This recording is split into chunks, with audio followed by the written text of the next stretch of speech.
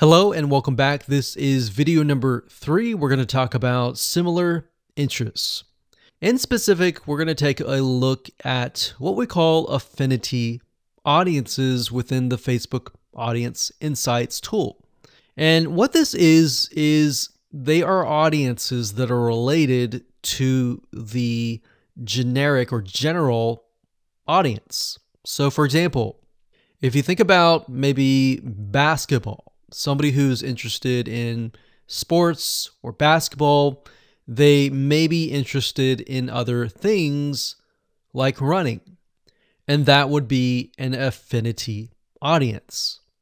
Now, the reason why we want to take a look at this is what this allows us to do is it allows us to broaden the amount of content that we can create. So let me go ahead and show you some examples of them.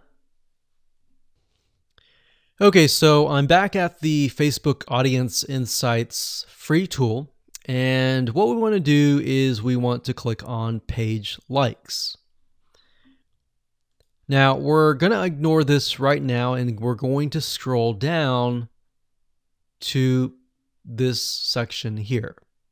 Now, this section here allows us to see the page likes, kind of where they hang out. We'll talk about that more later on, but for now, it says affinity. So what Facebook will do is it will give you a number for the location. So for example, the Spruce has about 95,000 people, 1.2 million people on Facebook, and the affinity level is 159. So what that means is the Spruce is very, very closely related in terms of the people in that audience. And it also tells you what your audience is potentially interested in. So they might be interested in boutiques, Scholastic Parents, Joann Fabric and Craft Stores. This is an actual local brick and mortar store that sells fabric.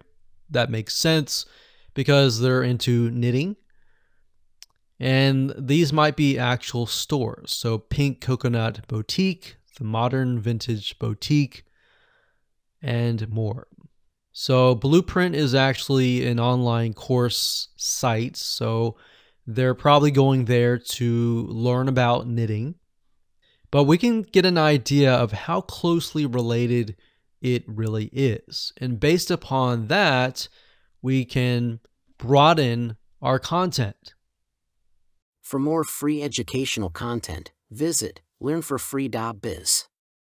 Content produced and distributed by AllSuperInfo.